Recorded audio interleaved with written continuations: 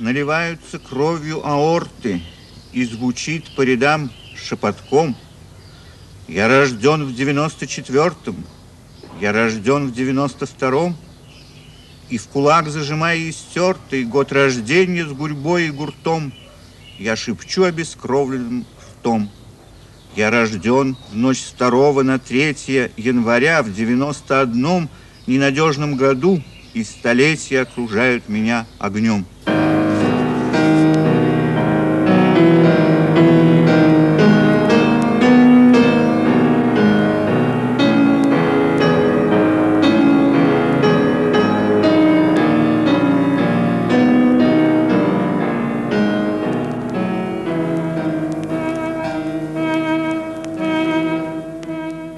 On the 3rd of January 1891, the Russian poet Osip Mandelstam was born as son of a prosperous Jewish family.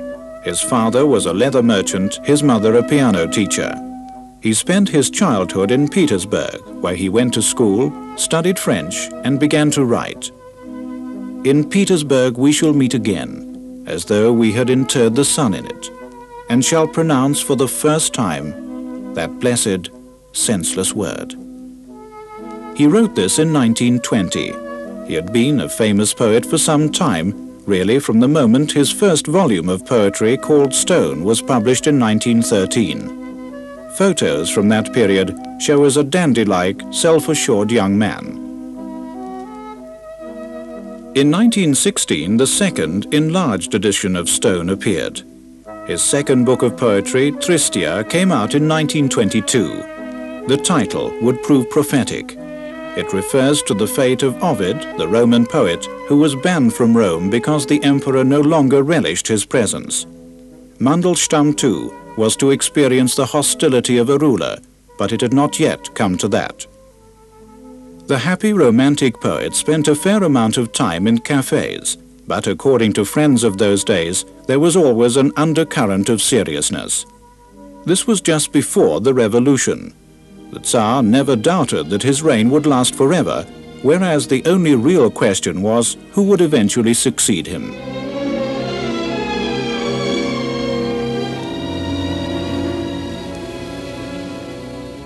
Hunger was not interesting, and demonstrations were met with acts and laws prohibiting public assemblies in the streets.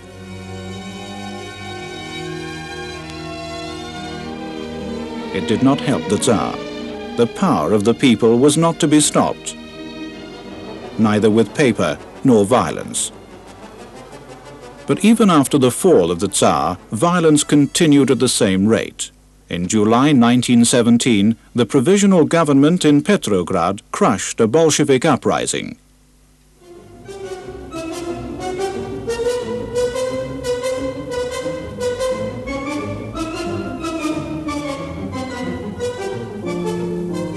As a young man, Mandelstam had admired the Red Guard and had thought of joining the terrorists. But by this time, he had learned to despise violence and terror, irrespective of what political color went with it.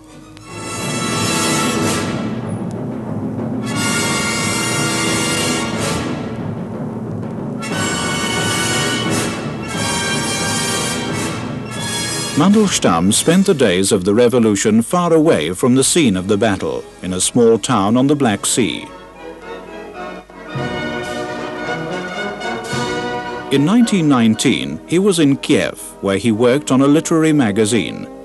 It was there that he had the most important meeting of his life, when he first saw his future wife, Nadezhda Yakovlevna. She was to share his life to the end, difficult as it proved to be, and she saved his work from destruction.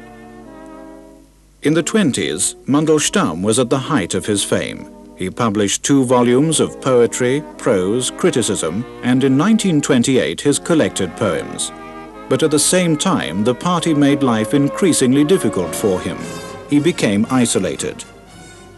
For Mandelstam refused to sing the praises of his own era. The building of socialism, the voluntary weekend shifts of Soviet citizens, the hydroelectric dam in the Dnieper. Poetically speaking, he did not care. Other poets and writers adapted to the new era.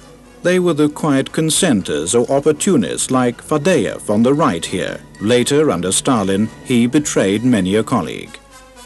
But the great Russian poets in those days, Gumilyov and Pasternak, valued Mandelstam highly. One of the greatest Russian women poets was Tsvetaeva. For a short time, she was his mistress.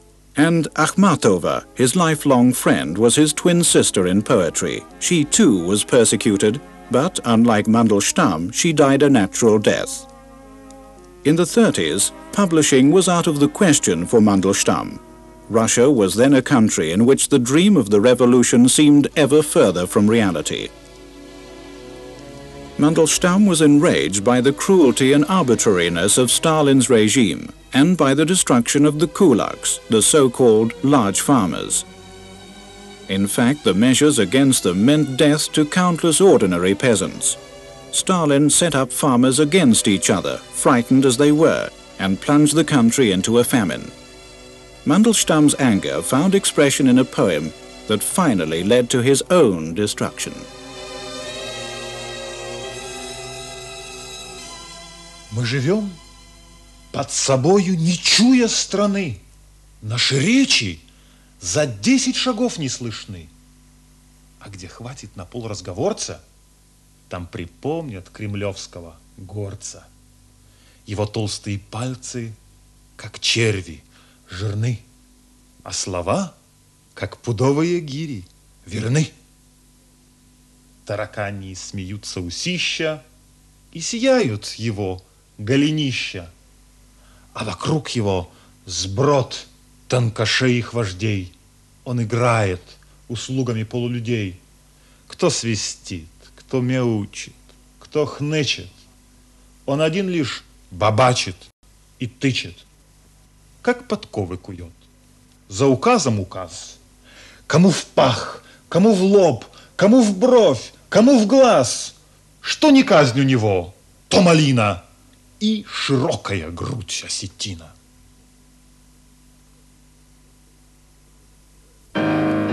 In 1934, Mandelstam was arrested on the strength of this poem, which he had only read to a few friends. In the notorious Lubyanka prison in Moscow, he was interrogated and, without any form of trial, sentenced to 3 years' exile in the north. It was there that Mandelstam tried to commit suicide. Then a miracle happened. Stalin allowed Mandelstam to choose the place of his exile. It was Voronezh. It was a difficult time, but also a very creative one. Anna Akhmatova, who visited Mandelstam, commented, "And in the room of the exiled poet, fear and the muse stand watch in turn." In 1937, Mandelstam returned to Moscow, but he was not allowed to stay. He started a wandering existence, moving from one town to another, hunted and without means of survival. On the 1st of May 1938, after he had been admitted to a sanatorium near Murom, a so-called act of charity on behalf of the Writers' Union, he was again arrested. And again, without any form of trial, he was condemned to 5 years' forced labor. No one ever heard from him again, apart from his brother Alexander, to whom he wrote a letter from the camp. "Dear Sander, I am in Vladivostok, US TVL, Barrack 11. I got 5 years for counter-revolutionary activities. On the 9th of September, on transport from the Butyriki prison in Moscow. Arrived here 12 October. Health very poor, totally exhausted, wasted, almost unrecognizable. But I don't know if there is any point in sending clothes, food and money. Try all the same. I am very cold without clothes." On December the 27th, 1938, Mandelstam died in this Siberian transit camp.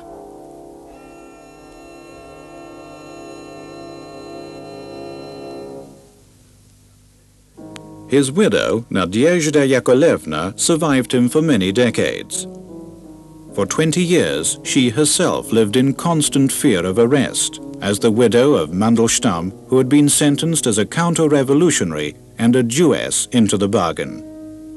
For 20 years, she kept Mandelstam's poems, learned them by heart, and hid copies in secret places. At last, she managed to smuggle them abroad, where in the 60s the first edition of Mandelstam's work, as complete as possible, appeared in 3 fat volumes.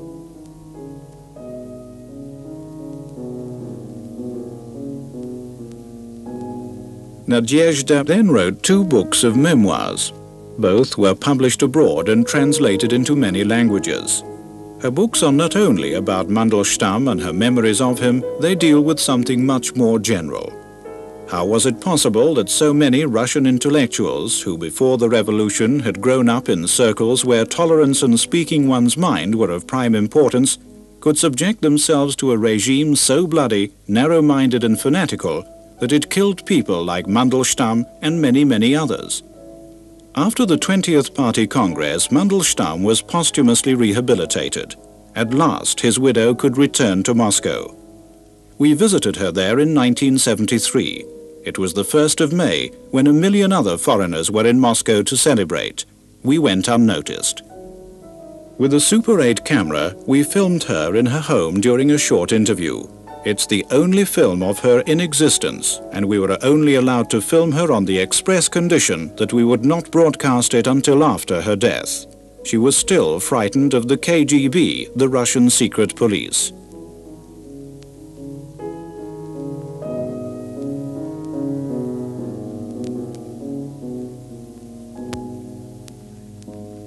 The 1st of May, the day we spent with her, turned out to be a day in the life of Nadezhda Mandelstam with a very special meaning. First of all, I want to tell you that today is a date for me, the 1st of May. He was arrested for the 2nd time, the 1st of May. Since then, it had been a long, lonely life, without anybody, without any friends. I was among enemies, simply. And I had to live this life. It was very difficult. For 6 or 7 years, I lived in this place. And here I have found many friends, but not of my generations. Everybody is younger than me. Only young people are around. The old ones are still enemies. For example, the writer Kavirin, who wrote me a horrible letter about my book. He took offense about Tynyanov. He thought that I hadn't treated Tynyanov so as he did. It shows that we don't need any liberty of thinking or writing.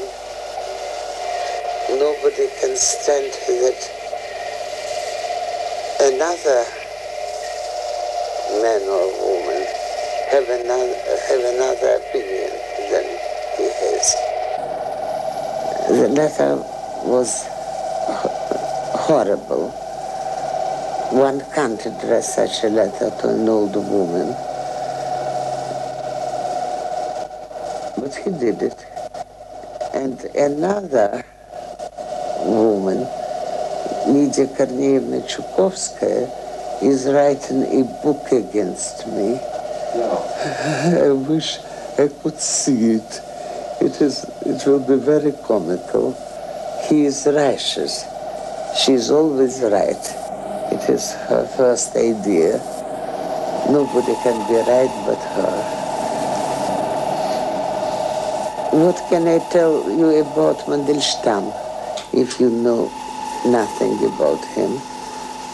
That he was a very fine man, that we laughed very much together. It was never dull with him, and we were very happy, even in the most horrible times. It was not because of me, but because of him.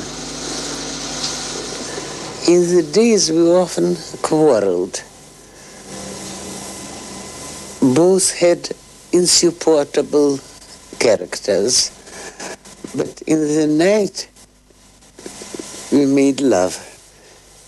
It was a great success. It is comical to speak about sexual success at 73, but it is. But it was the reason why we lived together. We couldn't live without each other. I tried to be unloyal to him, but I didn't succeed in doing it because everybody was worse than he. Поняли? Неприлично. Сумасшедшая старуха. Что вы? At a cafe, at a nightclub. And the first day we went together to bed. The very first day. It was also the 1st of May. Was that custom in the time to make love so quickly? We did it. We were the beginning of the sexual revolution. We had nothing to lose. I didn't want to marry anybody. I didn't want to marry Mandelstam. I tried to be independent. But you were married to him. In the essence. It happened so. It simply happened so. What was it like to be married to him? I can't say. The nights were good. The days were difficult. He didn't let me go anywhere. He wanted me to be always present and with him. He didn't want me to make any friends. Was he egoistic, so? In this? It wasn't egoism, it was something else. He was very strong-willed. And I was light-headed.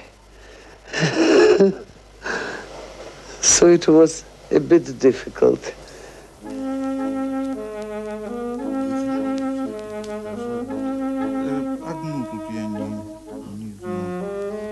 The writer, Andrei Donatovich Siniavsky, was a friend of Mrs. Mandelstam. He is quite well known in Russia as a literary critic. He edited the most important Russian edition of Pasternak's poetry. Together with his friend Daniel, he was pallbearer at Pasternak's funeral.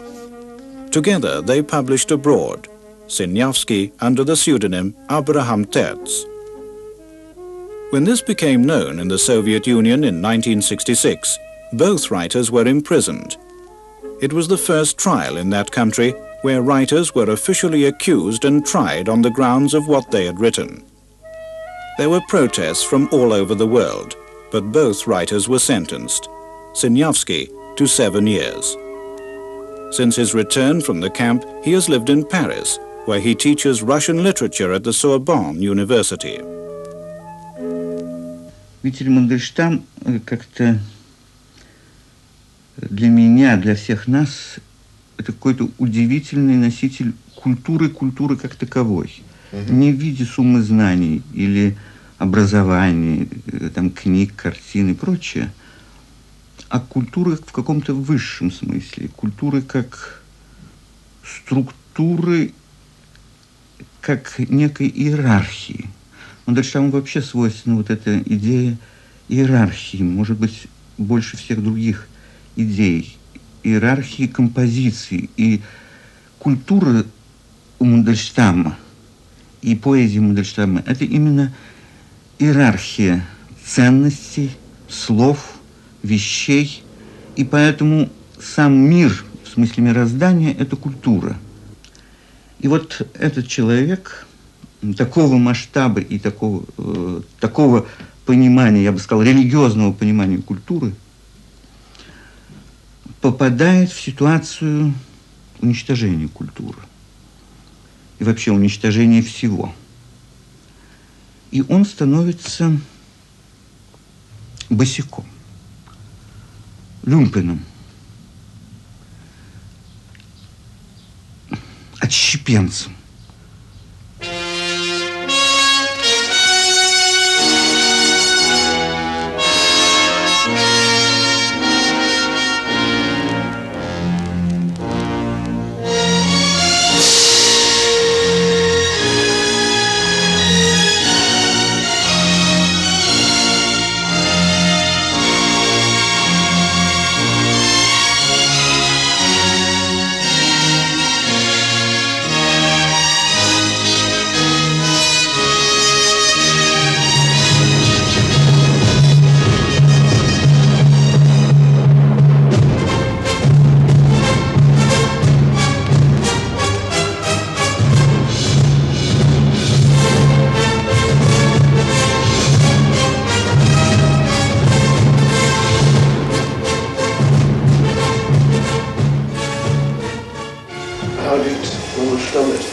Appreciate the revolution in the beginning.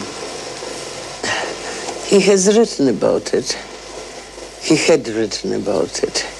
In what book? In poems and so on. He thought that it would be a democratic state. Afterwards, he understood that it was quite the other way. But he hopes that it could be. In the beginning, he did. In the 30s, he understood that it couldn't be.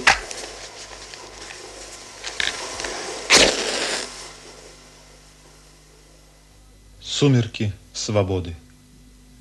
Прославим, братья, сумерки свободы.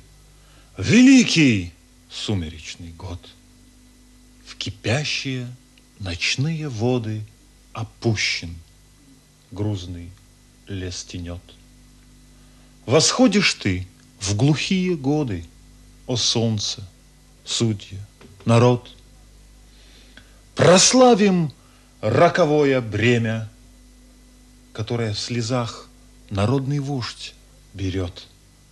Прославим власти сумрачное бремя, ее невыносимый гнет. В ком сердце есть, тот должен слышать. Время, как твой корабль, ко дну идет. Мы в легионы боевые связали ласточек, и вот не видно солнца, вся стихия щебечет, движется, живет. Сквозь сети сумерки густые, не видно солнца, и земля плывет. Ну что ж, попробуем огромный, неуклюжий, скрипучий поворот руля. Земля плывет. Мужайтесь, мужи, как плугом океан деля. Мы будем помнить и в литейской стуже, что 10 небес нам стоила земля.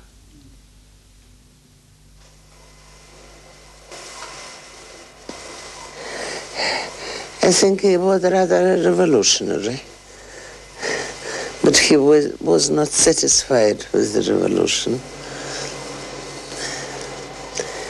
He didn't understand that it was becoming a slavery for everybody. I understood it first. Why was it at first that Mandelstam was not allowed to publish? It was very early, in 1923. It was the beginning of his silence. And why was that first? Why? Because he was другого теста.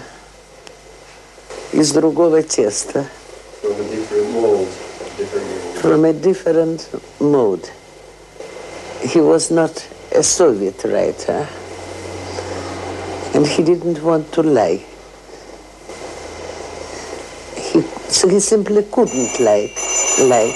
He wanted to lie, but he didn't want to. Да? Да, Юраша. Здравствуйте, милый. The main feeling was a great pity for him because he was surrounded by enemies, and the main enemies were the writers and the poets, the so-called poets.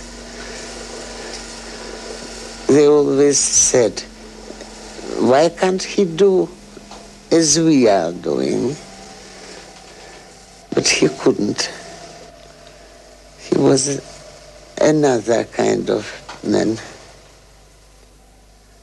There could be no common language between them, because Mandelstam lived by ideas which had been erased from the minds of his contemporaries and denounced as outmoded obscurantism. Like the builders of the Tower of Babel, they had begun to speak in different tongues. Mandelstam had no hand in the building of the tower, and little wonder, therefore, that its builders found him incomprehensible. The builders of the tower, whether knowingly or not, played a part in all the crimes of the age. To carry out crimes on this scale, those responsible had to feel confident of unwavering and sympathetic support in the rear. Some of the builders of the tower, though they were few and far between, and I knew none of them, had second thoughts, and many perished in 1937. It was among throngs of original builders of the tower that Mandelstam met his death, together with others who had never built anything and had known nothing but persecution. At the time, Mandelstam's death was seen as something perfectly natural, and it made not the slightest impression, either in the world of art and literature or among the reading public. What right had an anachronism like him to exist in such times? For the right to live, one had to pay due tribute to ideology and the prevailing style. Alarmed only when those who did so were killed, people were quite indifferent about Mandelstam. Those who failed to pay their dues were not admitted to the superstructure. All they could hope for was a bunk in a labour camp, though in our camps, as in the German ones, there were not even bunks, only bare boards.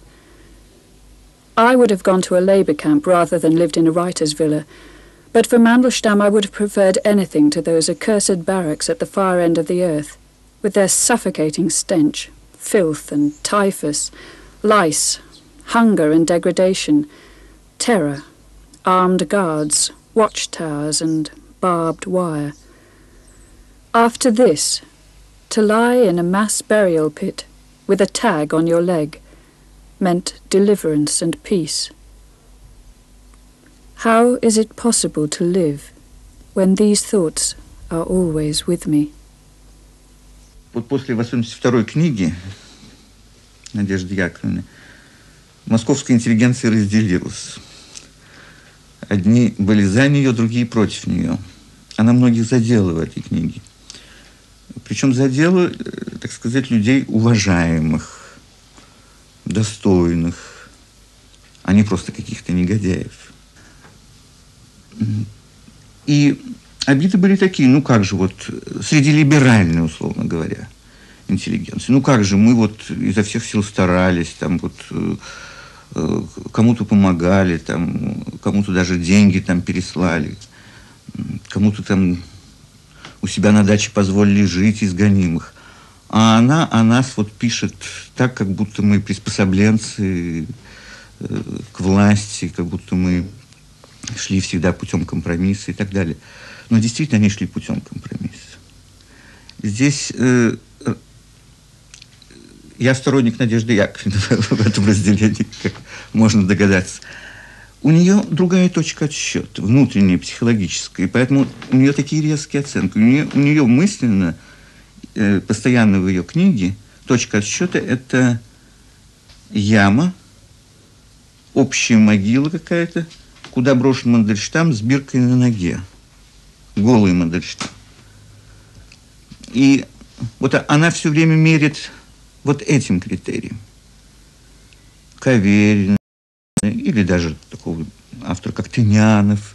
И поэтому она проявляет недовольство, как вот люди, не то что они подлости не совершали, но, ну, скажем, как-то устраивались все-таки. Вот, например, она мне рассказывала, по-моему, она, а может быть, кто-то рассказывал удивительное сочетание Пастернак и Мандельштам, ведь оба гонимы. Ну вот, Мандельштам после воронежской ссылки одно время немножко жил в Москве, но уже надвигался, так сказать, арест и гибель. И получил даже комнату в Москве. И туда к нему пришел Пастернак, а Пастернак, он жил переводами, относительно благополучно жил, хотя тоже принадлежал, так сказать, к этой среде гонимых. Но он, так сказать, очень радостно, ну вот, какая хорошая квартира, вот, наконец-то вы устроены. А после, когда он ушел, Мандельштам написал вот свое страшное стихотворение «Квартира тиха, как бумага». Потому что это для него временный приют между ссылками, между арестами и накануне гибели. Вот так что даже по отношению к Пастернаку Мандельштам изгой и отщепенец. Отщепенец среди отщепенцев. Квартира тиха, как бумага, пустая, без всяких затей. И слышно, как булькает влага по трубам внутри батарей. Имущество в полном порядке, лягушкой застыл телефон, видавшие виды манатки на улицу просятся вон. А стены проклятые, тонкие, и некуда больше бежать. А я, как дурак, на гребенке обязан кому-то играть. Наглей комсомольской ячейки и вузовской песни наглей, присевших на школьной скамейке, учить щебетать палачей.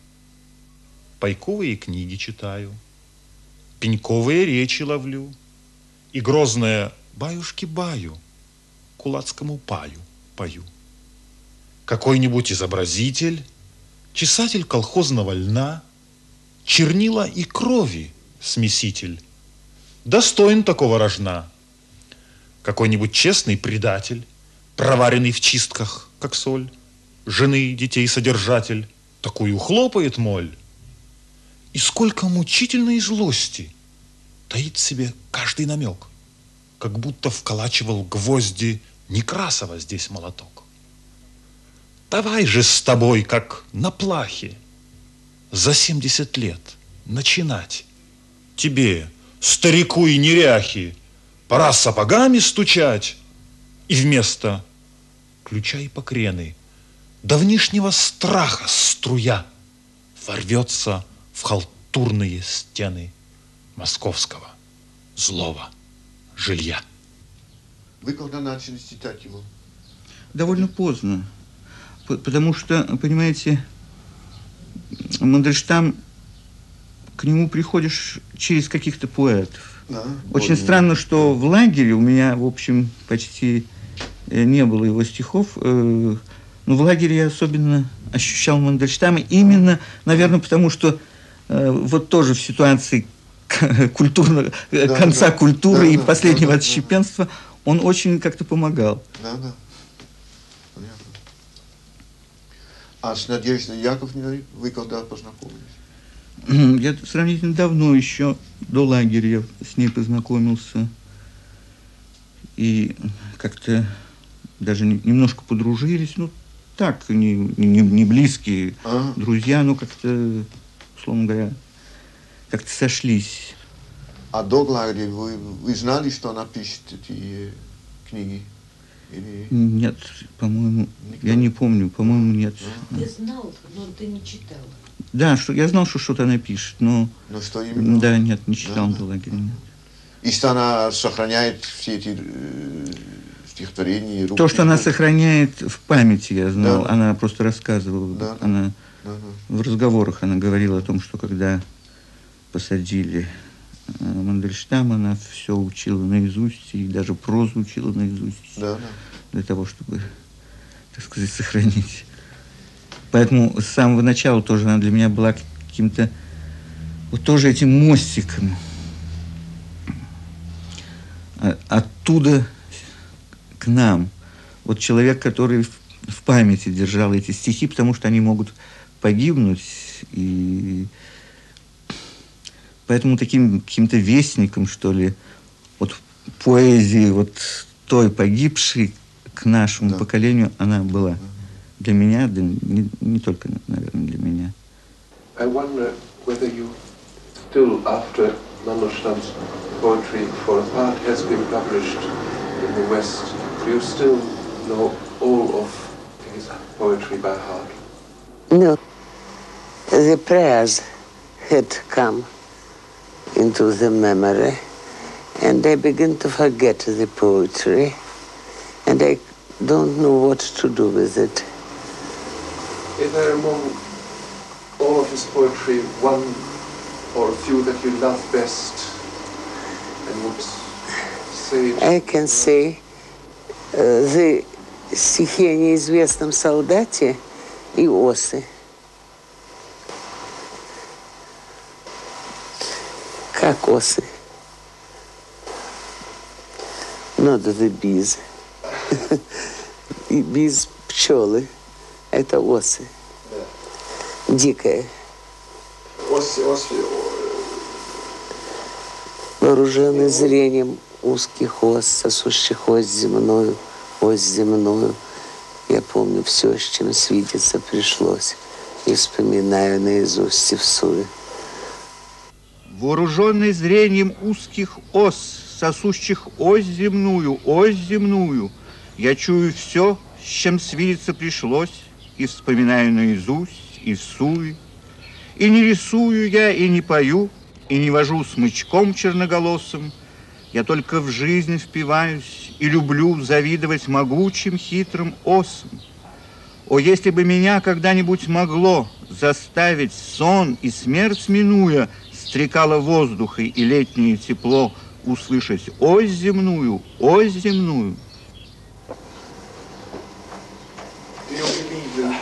Did Mandelstam believe in the power of the written word? The power of written word? I think nobody believes in it after Dostoevsky, because if they haven't heard Dostoevsky, whom would they listen to?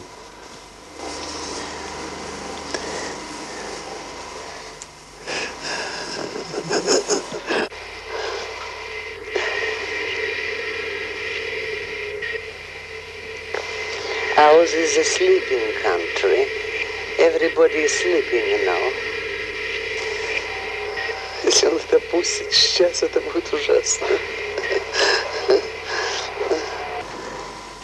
And you write a lot about Christianity in both of your books, but what did it mean for you or for Mandelstam to be a Jew? It didn't mean anything, simply that we were Jews, nothing else. And that we were Russian Jews. But in the fourth prose, Mandelstam has written that it was impossible to be a Jew and write socially accepted literature in the same time. Maybe. I know it by heart. Цыганское племя. Вороватые цыганщины писательского племени. He felt that he was a Jew. And I nearly didn't feel it. I am Christian from the birth. What is your dearest memory of Mandelstam? Everything is the dearest memory. He himself is the dearest memory.